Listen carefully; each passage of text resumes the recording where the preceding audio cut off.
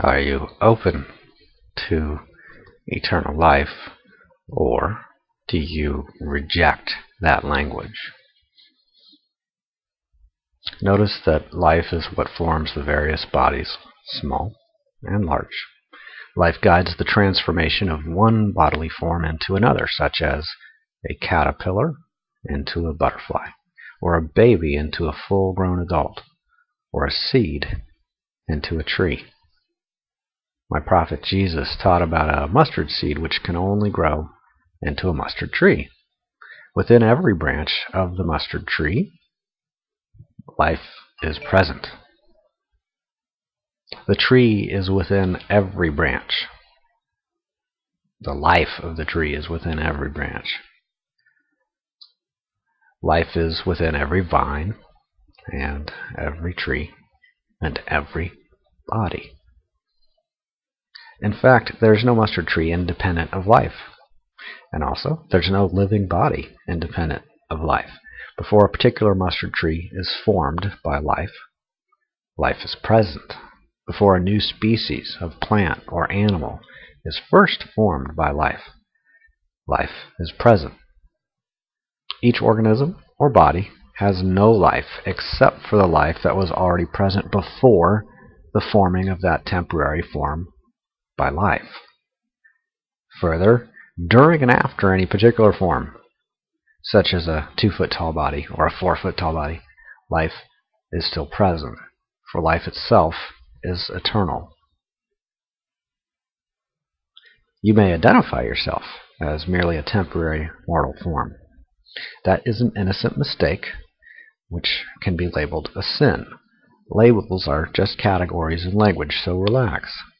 You're already the eternal life that forms bodies and species and categories and symbolic code words and language and perception. Using language, you may identify yourself as a temporary mortal form, a specific organism. You could say words such as, I am only a caterpillar. I'm only a caterpillar, so when the butterfly is born, I will die. You could say any words you say. The particular mortal form of caterpillar or butterfly or 2-foot tall or fruit, those are just particular mortal forms. They come, they go.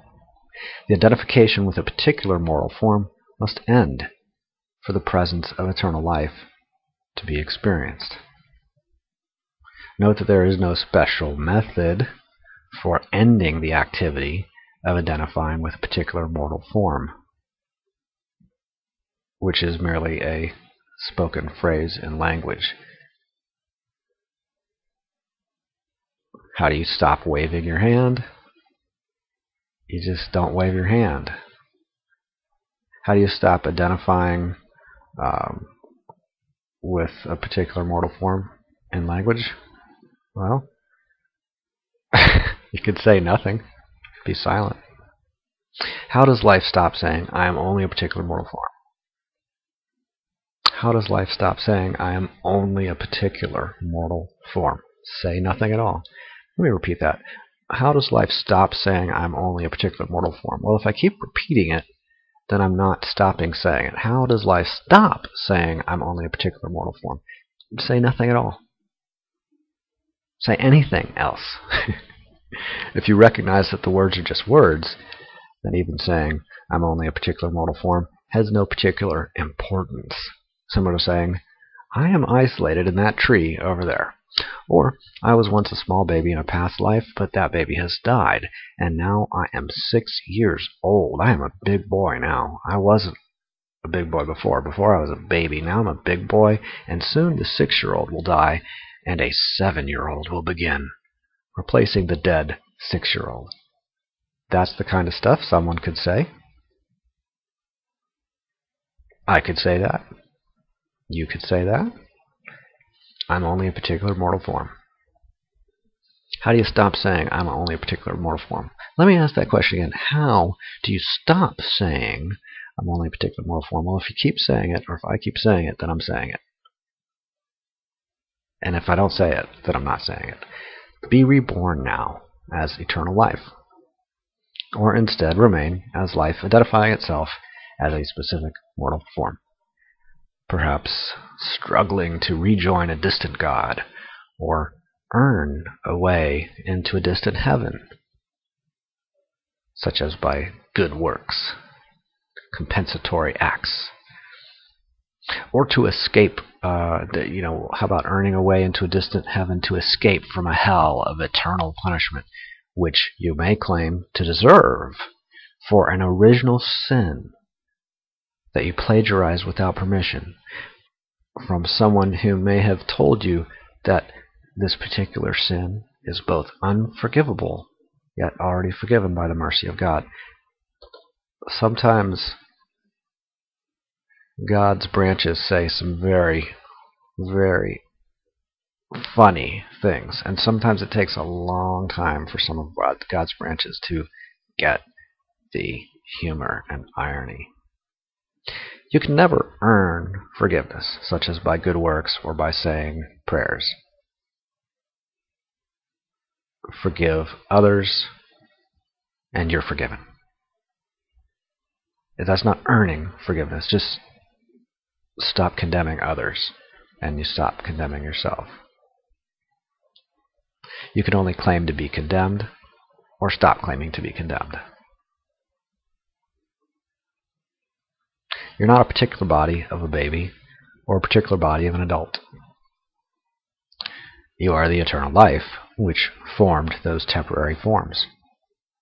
Which forms those temporary forms, transforms them. After those forms, life is eternal and present. Before those forms, life is eternal and present. During those forms, life is eternal and present. Before those forms were formed, eternal life is present. As those bodies form and transform, eternal life is present. When those particular bodies are only ancient fossils or little skeletal remains or piles of ashes or whatever, eternal life is present. Eternal life is like a tree which grows many branches, and each branch grows many fruits season after season. More and more fruits form and then die and then form again next season, right? The body of a particular fruit forms and then falls from the tree and decays. And then another season comes and perhaps a new piece of fruit forms. Looks a lot like the other ones from previous years and on the other branches that same year. Each a little bit different, all quite similar. The tree forms fruits. The fruits fall from the tree and decay. When a piece of fruit falls from the tree of eternal life, does that kill the branch that it fell off of? Or does it kill the whole tree of eternal life? Life just forms trees, and trees just form fruit. That's what it does.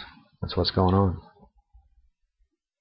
When a body forms in a human womb, and that body is born or delivered, and the cord is broken from the body of the mother to the body of the infant, well, what happens to the life of the infant? What happens to the life of the mother? Well, life's present before and after the instant of the breaking of the cord, right? What ends when the connection of the cord ends? Only the connection of the cord ends. Does the cord die? You could say that.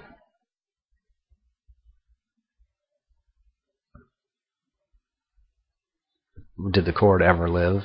We could say that. Looks like you could talk about a piece of hair that's alive, fingernail that's been clipped off of the body, or a fingernail that's still growing, fruit that's still dangling from a tree. However, life, eternal life, branches through all forms, all the time. The whole thing about a tree and fruit, that's just a metaphor. It's to give you kind of a general idea of how eternal life lives through all of the forms.